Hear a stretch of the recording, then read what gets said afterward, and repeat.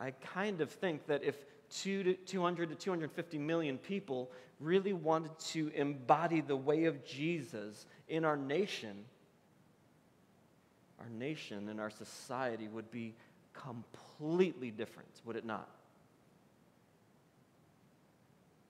So what that tells me is that we are 200 or 250 million people. I am identifying myself with that people group. We are 250 million people who say we believe something, but it doesn't really affect the way we live and engage with the rest of the world around us. I'm wondering, friends, this year, as we reflect on the cross together and sing how great the Father's love, and we'll come and partake in the Eucharist together, I'm wondering if you're willing, if we're willing as a community together to just try to be shaped and transformed by these stories this weekend. To do something different than just observing, but saying, I want to live and be shaped by the cross. I want to live out the resurrection. So this evening, I can't see exactly what time it is, but I'm not going to go long. I've got two things that I want to highlight on the way to the cross. One on the way to the cross and one on the cross. And I want to see what we can learn from them. And then we're going to release you out of these doors in about 25 minutes. And I'm wondering if you'd be willing to sit in this story a little bit longer on your own. Wondering if you'd be willing to take a walk tomorrow or sit in quiet in that liminal Holy Saturday and reflect and come together and see if we could be transformed by these stories. So the first thing that I want to look at tonight as we're together and engage in this narrative is Jesus in the Garden of Gethsemane. Now Jesus had celebrated the Last Supper with his disciples, and he's taking this opportunity where he's right before he's about to suffer and be mocked and humiliated and die. He's still teaching his disciples. He's taking this moment to teach about what the kingdom is like. He, the master, is doing what at the Last Supper? Louder. Washing his disciples' feet. It's disgusting. I'm not a foot person. Especially in the ancient Near East, there was all sorts of things on those roads. I'm not kidding.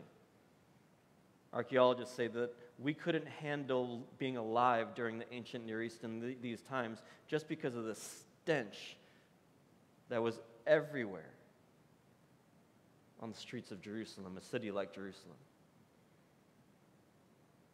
And God incarnate puts on the clothes of a slave and bends down and washes these feet of his followers who are more often than not totally dense to the ways of the kingdom.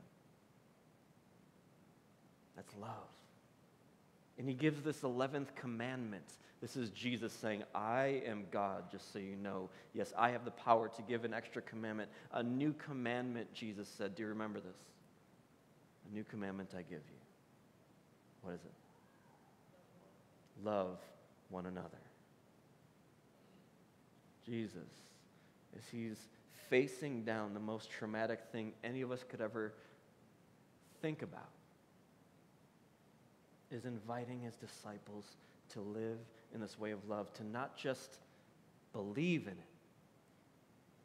but to embody and be shaped by it, to live it out.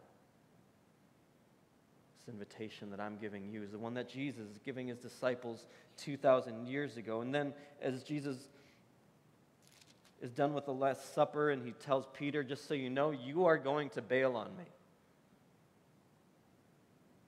You're going to be confronted, and there's going to be a moment of truth, and you are not going to answer the bell, buddy. Peter's horrified by that thought. And then they go to the Mount of Olives in the Garden of Gethsemane, where Jesus had come down from the Mount of Olives. In the triumphal entry, he goes up into in a very different fashion. This is Matthew 26, verse 36. Then Jesus went with his disciples to a place called Gethsemane. It was a garden. And he said to them, sit here while I go over there and pray. He took Peter and two sons of Zebedee, James and John, along with him, and he began to be sorrowful and troubled. Listen to these words. Take these in. Then he said to them, my soul is overwhelmed with sorrow to the point of death.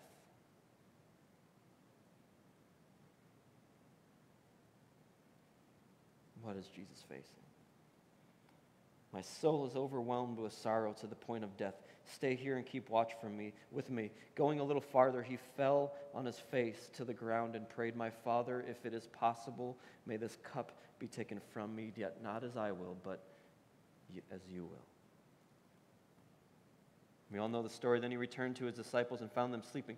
Couldn't you keep watch with me for 1 hour? Yes, Peter.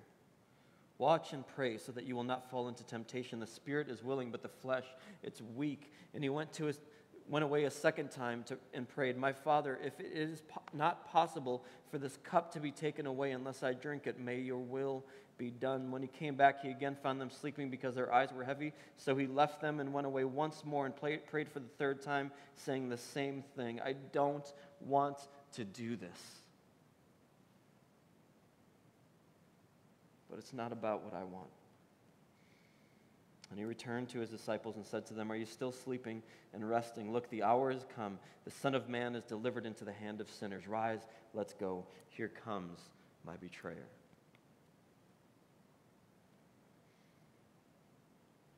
The invitation for us, friends, is could we be shaped by this story? Could we be transformed as a people by this story? And if we're going to be transformed by this story, I think we need to observe how Jesus handled himself as he faced this intense moment of crisis.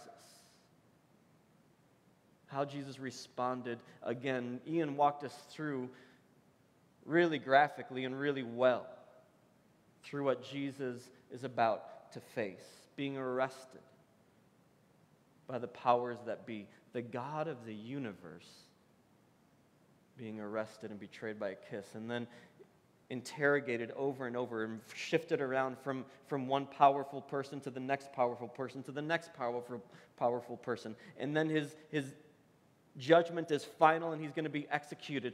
And if you remember the story, he's set down by these Roman soldiers, these evil oppressors who are just having fun with beating the life out of him, putting a crown of thorns on his head and smashing it into his head, smashing him with a staff over and over and over again.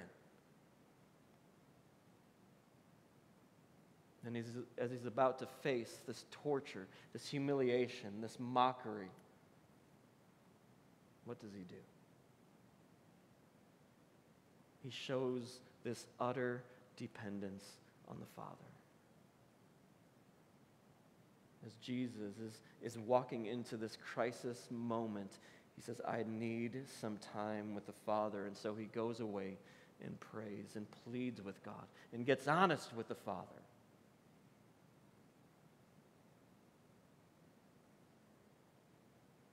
We've been in a moment of crisis in our world, have we not? Do you remember Good Friday 2 years ago? I do. We're all looking at computer screens, trying our best to do this. And just think of all that's gone on since 2 years ago, Good Friday, and here and now. The crisis moments that we've faced as a people. How many times have we not answered the bell in this crisis as a people?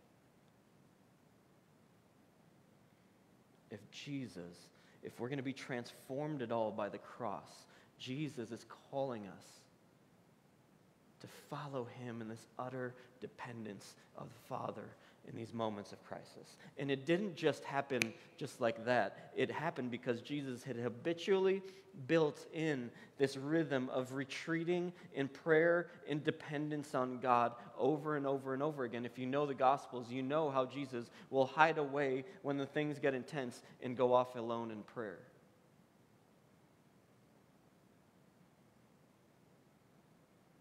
Are we going to be transformed by this story this year, or are we just going to be observers? How have you responded to this crisis, this 2-year-long crisis? Have you grown in utter dependence on God and in prayer, or have you moved to other things to cope? We're going to be transformed by the cross. We need to be transformed by how Jesus walked into the cross. And then I could give a bunch of different examples through this story of how we might be transformed by this story of the crucifixion of Christ, this pinnacle moment in history. But I only have time for one more, and we're going to go directly to the cross, the death of Jesus. This is in John 19.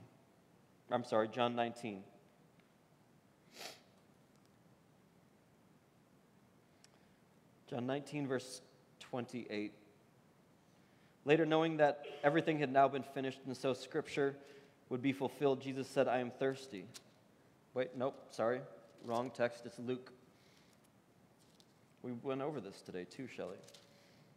I couldn't remember. Luke 23, starting in verse 26. As the soldiers led Jesus away, they seized Simon from Cyrene, who was on his way from the country, and put the cross on him and made him carry it behind Jesus. It's similar to where Jesus said if somebody asked you to walk a mile with them in the Sermon on the Mount, go the extra mile.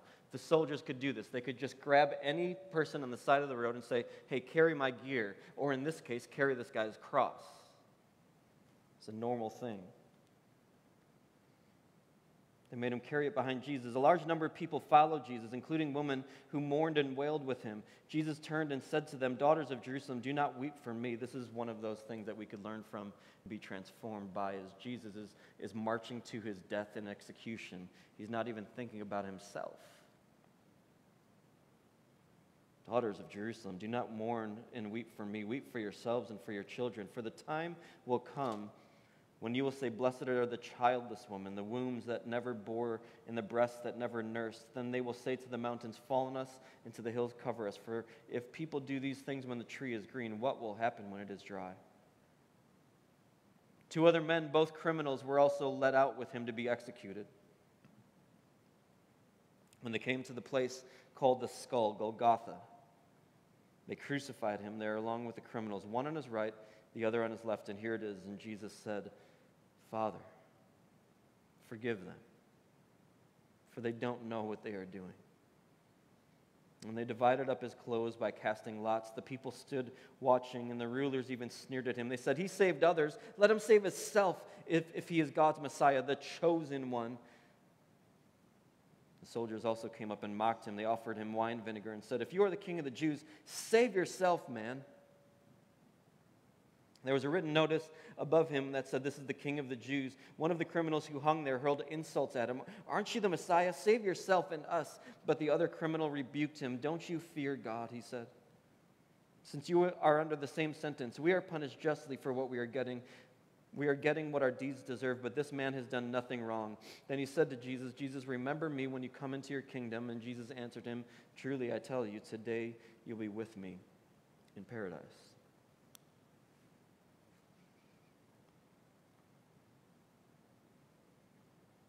Jesus has been utterly humiliated by the religious leaders, who are a bunch of corrupt hypocrites.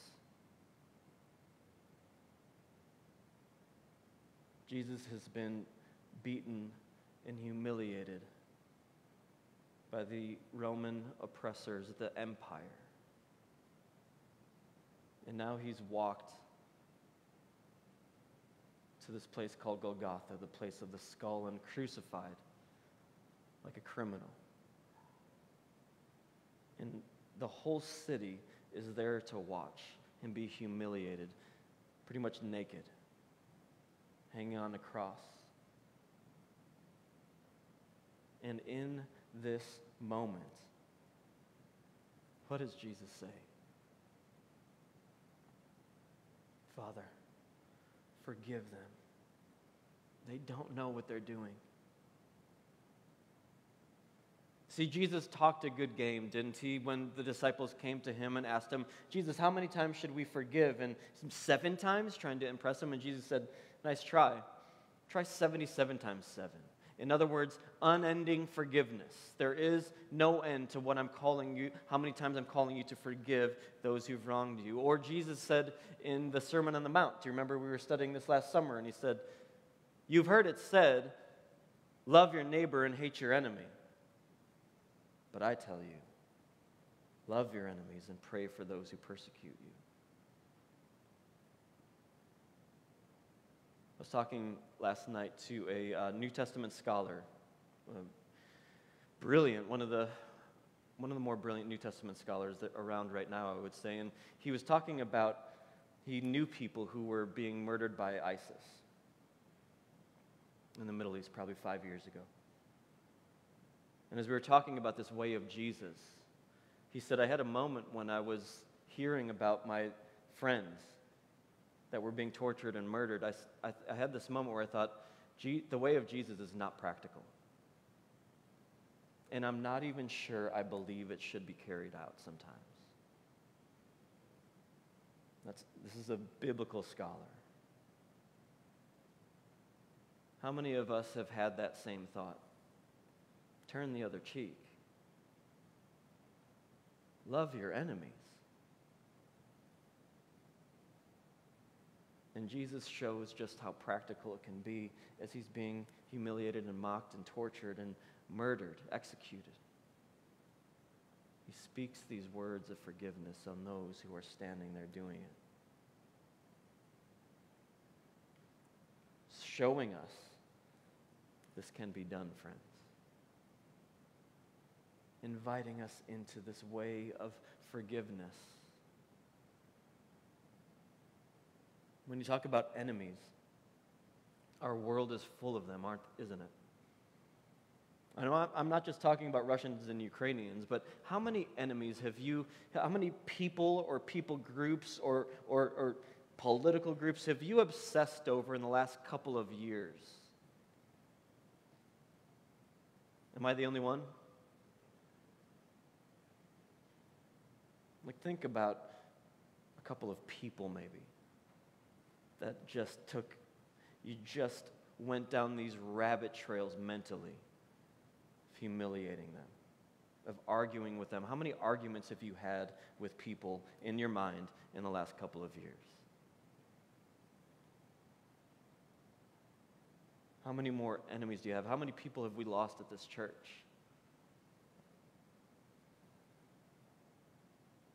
And Jesus is saying, I'm asking you to sit here now and not just believe in this story,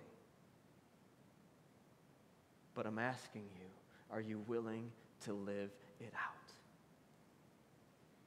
To be a people of profound, profuse, unbelievable forgiveness. And it's not just the forgiveness that's astounding in the statement to me, it's the way Jesus sees the people who are murdering him. Do you see it? Did you get that? Father, forgive them, for they know not what they're doing. Seems like Jesus can see through all of the hatred, all of the bitterness that's targeted at him, all of the insecurity and anger and all the ugliness, and he can see through to the tender soul of the child he created. And he's interceding for those who are murdering him. Father, forgive them, for they know not what they're doing. I think Jesus is interceding for you and I on a daily basis and saying, Father, forgive them. They don't know what they're doing.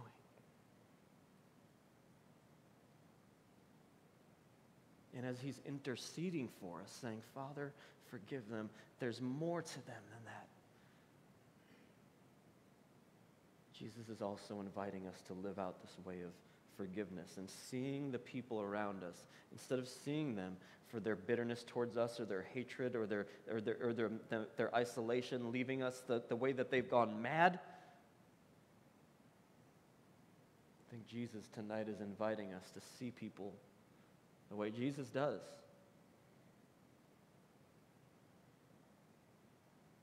$250 million people say they believe in this Jesus that we're remembering tonight.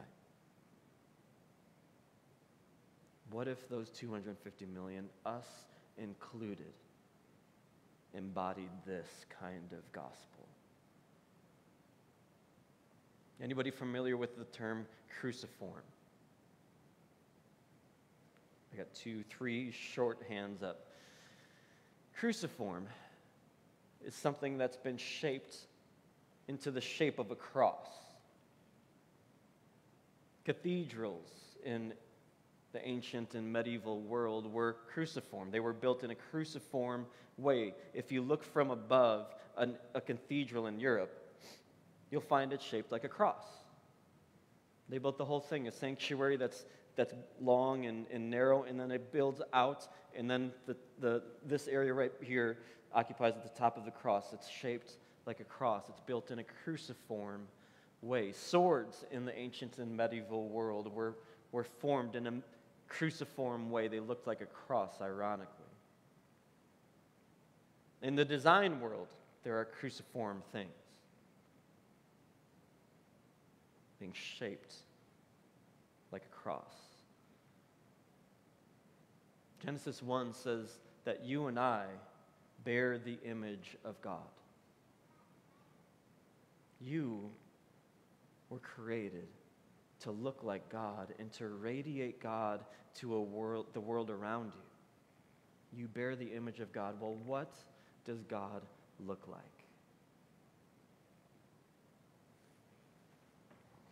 He looks like that right there.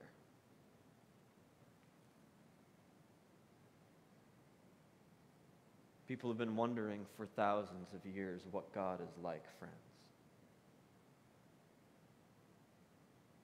And on that Good Friday, 2,000 years ago, we found what God is like. He's self-sacrificial to the end. Full of agape love, saying, Father, forgive them, for they know not what they're doing. Could we, friends, be a cruciform people? If you want to bear the image of God and grow in the likeness of Christ, this is what it looks like. To be transformed, not just observe the crucifixion of Jesus, but to be transformed by it. To live out the way of the cross, to live a cruciform life. This is a lot to ask. But it's not me doing the asking, I'm just the messenger. Jesus is saying, would you not just observe it this year? Would you be willing to embody it? And so Jesus, I ask for tonight, for this commemoration of your death on the cross, your sacrifice, would you let it mold and shape me in ways that I need it so profoundly?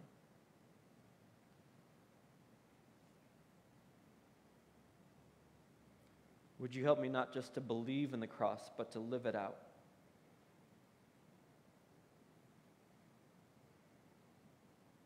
Would you inspire 250 million people who call themselves by your name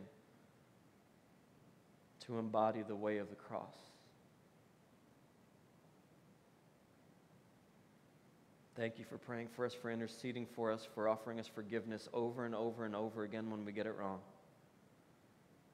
Thank you for the new life that we have in your death, Jesus. Thank you for that we've been set free from sin, that we are no longer ruled by it, but we've been given freedom and liberation from it. Would you help us walk out of those chains? And so now, friends, we're going to partake in the Eucharist together, the Lord's Supper. We're going to remember this sacrifice of Christ in a really interesting, symbolic way that Jesus told us to do right before his death. The Apostle Paul in 1 Corinthians 11 said, "For I received from the Lord what I also passed on to you. The night the Lord Jesus was betrayed, he took bread and broke it, and he gave it to his disciples and said, 'Eat of this. This is my body. Do this in remembrance of me.' And in the same way, after the meal, he took the cup and he said, 'This cup is a new covenant in my blood, which is shed for you. Do this in remembrance of me.' And then Paul said this, 'For whenever you eat this bread and drink this cup, you proclaim the Lord's death till he comes.'" So friends, a lot of times I'm talking about proclaiming the Lord's death to the world around us who needs it so desperately. But here's the deal. Tonight, I'm going to be taking this bread and this cup to proclaim the Lord's death to myself. You do what you want, but for me, I need a proclamation of the sacrifice of Christ to just renew me, to nourish my soul, not my body. And so we're going to invite you up. We're going to have 2 people serving. We have these COVID-friendly communion situation where it's going to be in one little pack. And if you haven't been with us before, you try to peel, and you watch me. It's going to take me like a minute and a half to get that top plastic off. But you peel the top off, and there's a wafer there for the bread, the body of Christ. And then you peel the second layer back, and the juice is there as well. Let's wait to drink the cup until we can do that together, until everyone's gone. So when you come up the center aisle, take it and go back down the side aisles. You can come to the table whenever you're ready.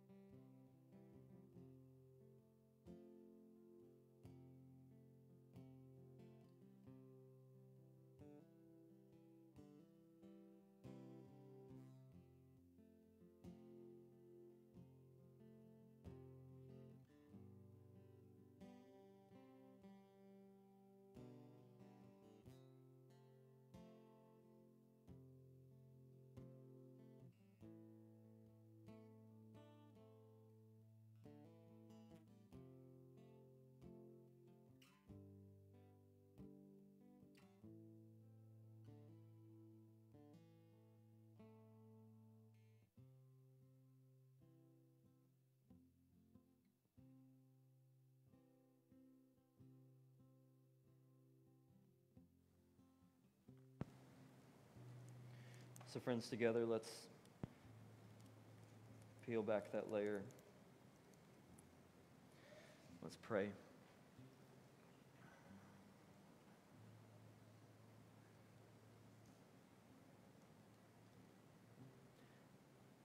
Jesus, would you ask us to do some silly symbolic things, and this table is one of them. Because you're interested in forming and shaping us into a people like the cross.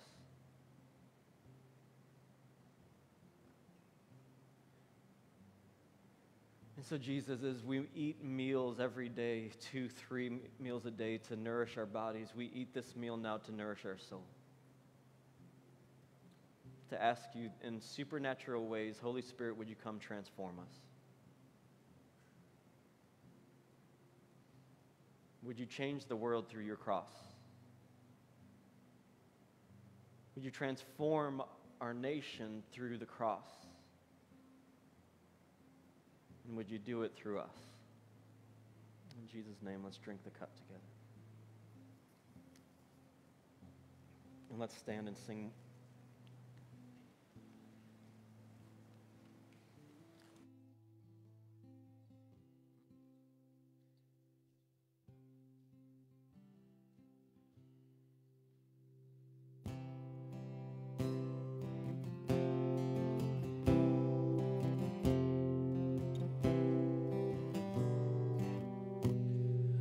Come out of sadness wherever you've been. Come broken-hearted, let rescue begin. Come find your mercy, oh sinner, come kneel. Earth has no sorrow that heaven can heal. Earth has no sorrow that heaven can heal. So lay down your burden, lay down your shame. All who are broken, lift up your face. Oh, wanderer, come home. You're not too far. So lay down your hurt, lay down your heart, come as you are. There's hope for the hopeless and all those who've strayed. Come sit at the table, come taste the grace. The rest for the weary and rest that endures. Earth has no sorrow that heaven can cure. So lay down your burdens, lay down your shame. All who are broken, lift up your face. Oh, wanderer, you're not too far. So lay down your hurt, lay down your heart, come as you are. Come as you are. Fall in his arms. Come as you are. There's joy for the morning. Oh, sinner, be still. Earth has no sorrow that heaven can heal. Earth has no sorrow that heaven can heal. So lay down your burdens, lay down your shame. All who are broken, lift up your face. Oh, wanderer, come home. You're not too far. So lay down your hurt, lay down your heart, come as you are. Come as you are. Come as you are. Come as you are.